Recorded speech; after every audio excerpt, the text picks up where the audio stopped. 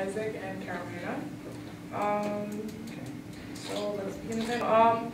Candidates will give a brief 3-minute opening statement. We have 15 minutes worth of questions and answers. Each candidate has 2 minutes to answer each question, and the duration of the program is approximately 15 minutes. Beginning at 11:45, we'll have the Q&A from the audience. Our Siwanaka questionnaires will be Mabel Martinez, Lindsay Walker, and Ryan Shadog. Okay.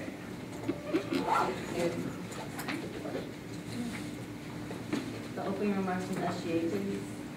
Yes. Good morning. I'm Jermaine Isaac, the current student body president of LIU Brooklyn. And I would like to thank first Siwanaka for putting on this debate this morning, and thank the students for coming out this early morning. And to my administration and I, we are confident that our record speaks for itself, and we look forward to still remain as the students dedicated and continuing leaders of the campus. Thank you. Good morning, everybody. Just to thank you again for coming out and listening to us, and to thank Siwanaka for this opportunity, to thank all the advisors that are here for this opportunity. And I just want to say that this is my first time running for student government, but I have held other positions, and I'm sure you'll find me a worthy candidate along with my team. Thank you. Okay, so our first question is for each candidate, and we would like to know what can you bring to the position that previous presidents have not done before. So Jermaine, if you would like to start. Well, we have done exceptionally well this year in progress for this campus. And next year we want to continue the work that we developed. We want to continue to build scholarships. We want to continue to create on-campus events educationally and socially for the students on campus. So that's what we want. We want to continue the service that we started, and we want to finish it next year. Okay, thank you. I believe my team and I have the ability to bring a lot more than just events to this campus. We are looking at social events on and off campus, and we wish to do something about printing. As I'm sure we're all aware, printing is 10 cents a page at the library, 15 cents if you want double-sided, and 15 cents if you want color, on top of, you know, the rising cost of tuition every single year. We're looking to do something about that. We're hoping to reach an agreement with the administration, and we're also looking to bring back Campus Pride, because currently I don't see very many people wearing Blackbird t-shirts and, you know, coming out to events. We've won the NEC Northeast Conference, twice in a row now, and, you know, it's just upsetting that not more of us are wearing our Blackbird t-shirts and showing some pride and, you know, being excited about it. So we're hoping to do that. Thank you. Thank you. So our question for Carol, in the Siwanaka interview that you had previously with a member, you said that student government needs to change. So what do you believe student government needs to change, and why? Okay, well, right now, currently, I am the president of Alpha Chi and the president-elect of PISA, and I'm the historian of APHA.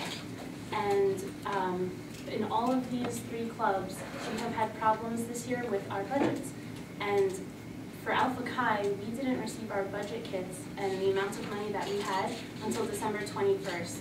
I looked it up to make sure. December 21st, we received our budget. So that's an entire semester that we had to postpone events and cut down on the number of events that we had to for our members, because we weren't sure if we had the money or not. We had no idea. And we tried calling the SGA, the current administration. Nobody would get back to us for weeks. So I really feel that there should be more communication between the student government and the actual students that use the money. Thank you. My question is, what issues will you be focusing on next year and why? What do you think is the biggest issue that the student body will be facing next year, and how do you plan on solving it? This is directed at myself also. To Jermaine, I'm sorry.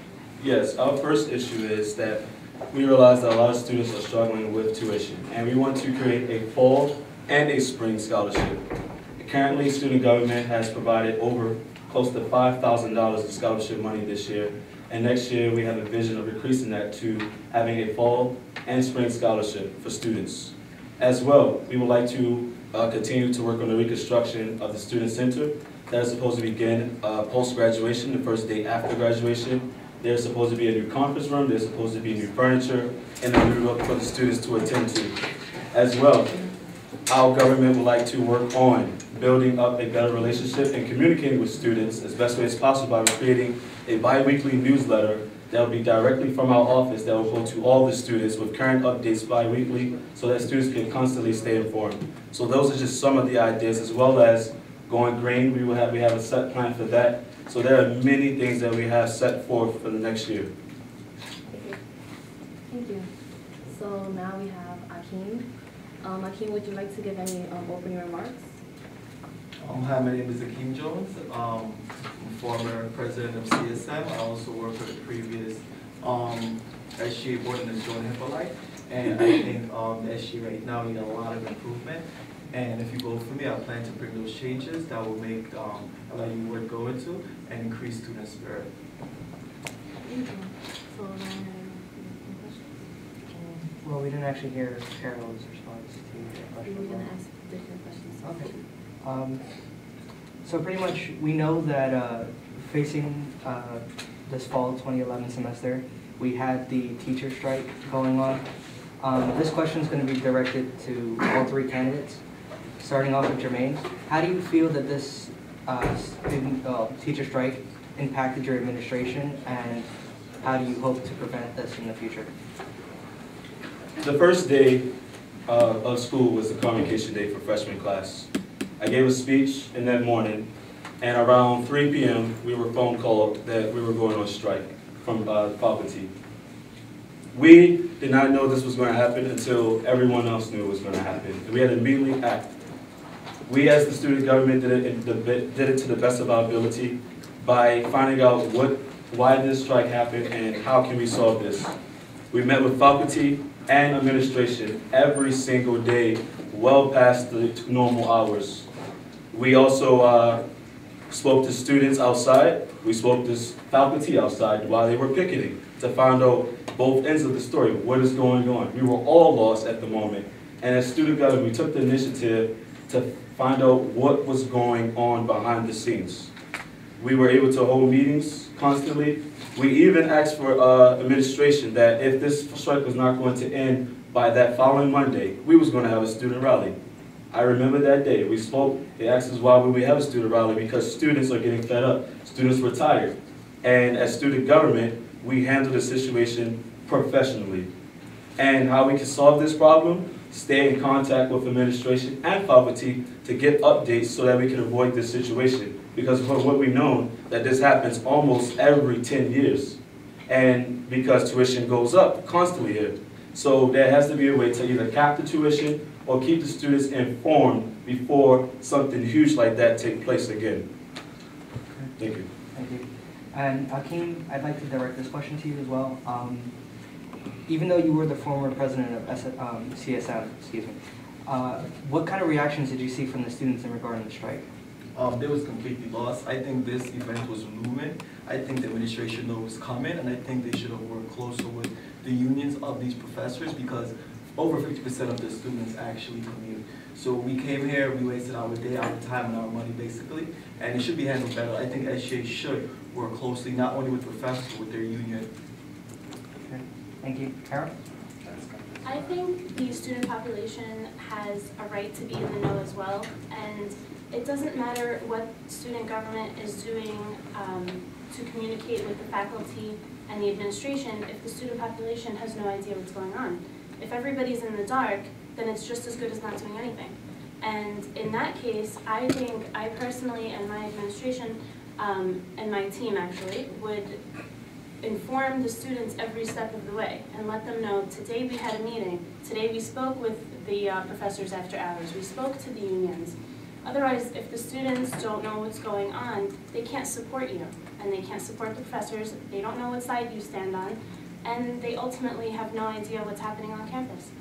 All right, thank you. Okay, thank you. So my question is for Carol, because you mentioned that you wanted to boost campus spirit by having more on-campus events. So I would like to know, how will you get students who live on campus to participate in these clubs and campus events to bring students together? I actually just want to make a little correction. I did say on and off campus events. So we aren't very focused on just campus events because I know that this is mostly commuter school, and I myself come from the very tip of Staten Island, and it takes me 2 hours to get here. And I know for certain events I can't be here because I'll get home the next day because there isn't transportation. So what we're looking to do is for the students that live on campus and can make it to these events, we'd love to have you. It'd be great, and you're going to love it. If you do live off campus and you can make it at these times, even better. The more the merrier. But for students that live off campus, we're looking for a central location, say Manhattan or something like that. And that way more students will be eager to come and see, say, a Broadway play or whatever it is that it may be. And it'll be a little easier for students to reach there than to come all the way to campus if they live a little closer. Same question for you. Basically, I think campus spirit is the increase would have students know what's going on, because a lot of times the events are kept, we don't have no idea that it's actually being kept or it's going on, because lack of advertisement. For example, when President Steenberg was here, no one knew President Steenberg was coming. There was no advertisement anyway. When the former SGA was asked, hey, how come the student body didn't know? They said, quote unquote, send out through Facebook, but according to stats, the average human being basically have 125 friends on Facebook, and SGA is not one of them. So no one, it was like 12 people that showed up. So I think if you reduce the channels of people that actually you have to go through to get your advertisement out to the student body, that alone will increase just by being exposed. You have a bigger target market. The students will know what's going on. Like every time an event is going on, it's like 1 or 2 flyers, and you tell somebody about it, like, hey, that actually happened at LIU. They have no idea. They're left in the dark completely. So just by proper advertising alone will definitely increase the student spirit and campus spirit. And by doing more innovative events, not the same old events every year over and over, and with this and with that. Like, try something new. Have a spelling bee and give like gift cards out to students. Do something innovative. Like, for example, when you guys brought Drake here, no students are allowed to interview him. You guys gotta let people interview these people. They can't just come on and come off and don't have an interaction with students. Now we have Ludacris April 19th, not at LIU Brooklyn Campus, but at LIU-CW Post.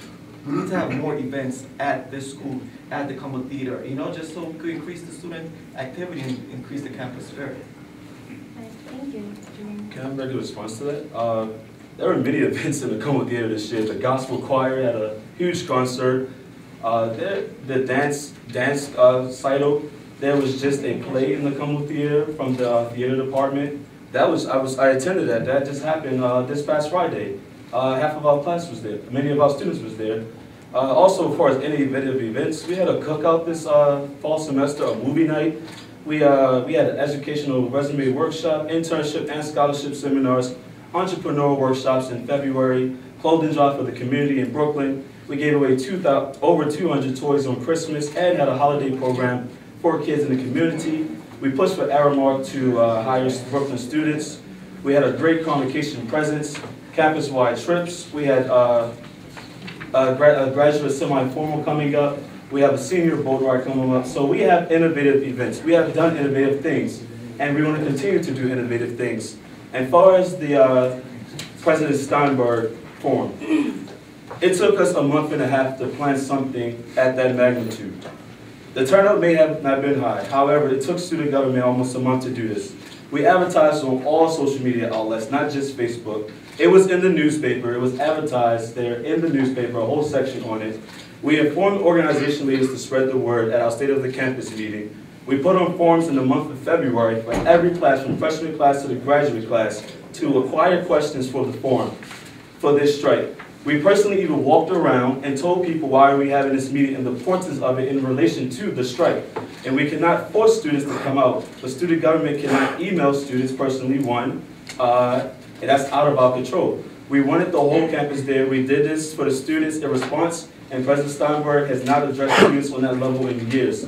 We have his attention, and we plan to do that again and reflect it twice a semester, One, to gather information. The second one, to do a follow-up. So this is what we plan to do in regards to that strike and the town hall meeting.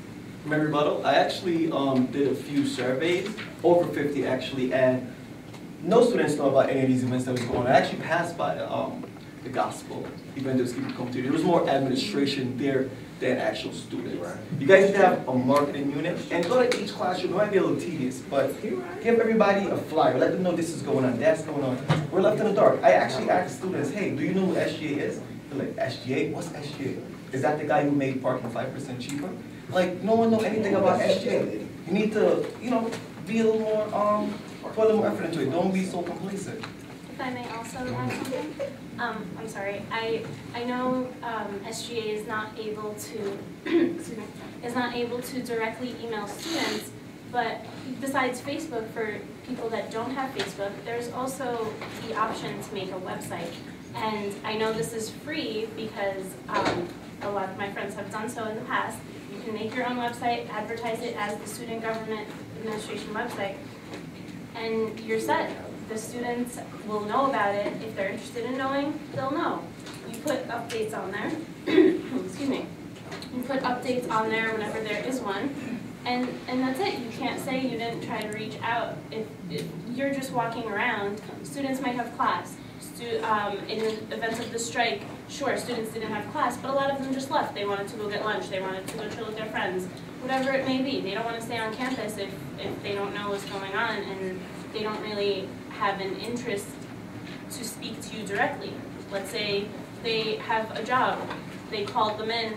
They didn't have class. They went to work. Well, then how are you going to let them know what's going on if they're not on campus? My question is for Jermaina. What will you do about the students who take classes at night and they pay the student activity fee of $35?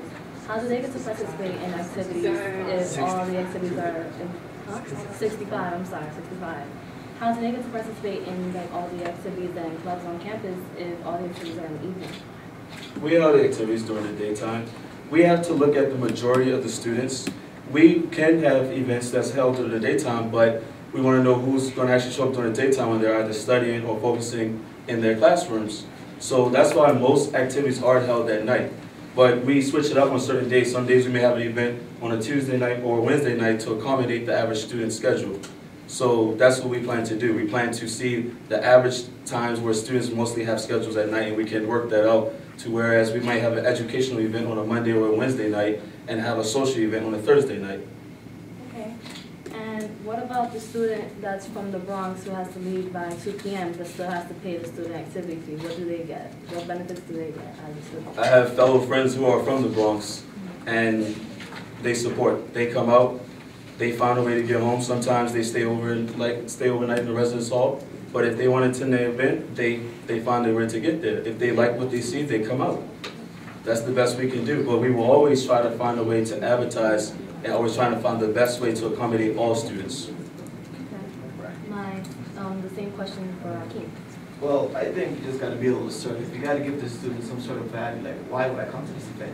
If you try to make our school, you know, similar to like UNC and schools like that, they have events on the weekends, Saturdays and Sundays. They have over 90% students show up. They have to sell out. The tickets limited to the student body because they have so much outside. You have to give people some sort of value, and also give them appreciation. Like, hey, if you come to our event, we provide transportation. Like they have an event at CW Post, we usually provide transportation.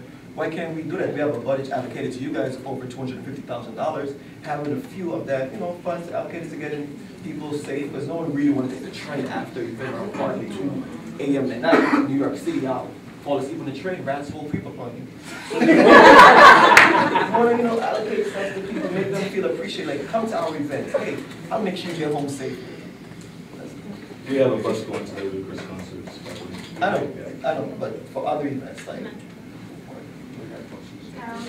Same question. Okay, well, like I was saying before, we're hoping to have off-campus events as well. So then the student that has to leave at 2 p.m. maybe in the city would be a little closer to them, or a museum in the Bronx would be closer to their house, and then they won't have to worry about being on campus late at night or whatever and leaving and trying to get home with, you know, the rats all over the place. but also the students that are in the evening, we're trying to accommodate them by having morning events. And similar to Akeem, Saturday, Sunday events. I know some students can't come out on Saturdays, so Sunday events, and then some students can't come out on Sundays, so Saturday events. And then you just pick a time when you can. We're hoping for multiple events. It's not just like a one weekend of the semester event. So it's really, it's meant to bring more students out. There's 7 days in a week, and you can't just focus on 3 or 4 of those days. You gotta work with all 7. Otherwise, most of the students aren't gonna be supportive, they're not gonna care, they're not gonna come out. My question is for all 3 candidates. First, I'd like to pose it to Jermaine. What have you done to increase funding for student clubs and organizations? And for the other candidates, what will you do? Yes, this year, our fellow executive treasurer, for the first time in many years, the highest allocation ever in SGA history. We allocated over $250,000 to organizations around this campus. And because of that, I can tell you at least only about 10 organizations came to us asking that because every round of money, can we ask for more money? 10 organizations out of 89 this year. And we are proud of that we gave out most of our budget to the organizations because it's there first. So that's what we did. And we plan, hopefully, we don't know what the budget will be like next year, but if we're elected, we plan to do the same. Well, I think he made a big error, and that's his downfall. He always says organization first. I think students should be first, because a lot of students are not part of any organization whatsoever. The majority of the students are not part of the organization. Excuse me, please hold your comment. You know, you got to go to student activities, you got to get that little yellow form, then you have to send it to the student organization because you want to be a part of, then respond back to. Very tedious. But actually, if I was to become president, I would try to get more funding. I want to get more money than actual president. What's his name? Steinberg or Steinberg? Steinberg. Yeah, I say his name wrong. I want to have more money allocated to the student's body. That's more than his paycheck, which is over $400,000, by the way. And we also got to we also have to, you know, try to talk to the students, ask them, hey, what do they want to do and what do they want to improve? And it might be, like I said, tedious, but surveys is the key. Action is what they want. Don't just make assumptions. That's how come I really haven't put anything on my banner yet. I even haven't started putting myself out there. If it's not money, I'm going to ask them, what do you want? Because I want to be there for the student, not for the organization or for the administration. I want to actually make the students have a better experience at LIU. I don't want to come back because, as you know, we have over a 40% transfer rate, under a 20% graduation rate. So we have to do things to make people want to stay. Before I answer, I just want to respond to Jermaine's comment. My club, APHA, which is American Pharmaceutical Society, Association, I'm sorry, we were one of the 10 clubs to ask for more funding, but let me clarify why. We received less than half of what we asked for in our budget kit, and we are the largest club on campus. And seeing as how we have such an outstanding membership and we received so little funding, we were forced to go ask for money. And when we were turned down, we didn't know why. I see now because the money was allocated to clubs unfairly, seeing as how clubs that had lower memberships got most of the money that we were supposed to get. And so when we did that, we were very put back. We had to cancel some of our events, and that's very unfair to the students. When you promise them an event, you want to be able to follow through. You don't want to ask them to put up money more than their tuition, more than the student activities fee, the $65 that they pay every semester. So it's very unfair, and it's just, it shouldn't be done because you should keep the students in mind. When you're in a position of power, you have a lot of responsibility. So you should really be responsible with it. Also now to answer the question, to raise funding, we're going to look for fair allocation of funds. That way we don't need to be in a situation where students don't have enough money in their club budget. And so, you know, it takes some time, and I know some people don't want to spend the time, but it should be spent taking into consideration which clubs have so many events, which clubs have so many members that attend their events, et cetera, so that the funds are dealt with properly and the money is not just splurged on nothing or gone to waste for the year.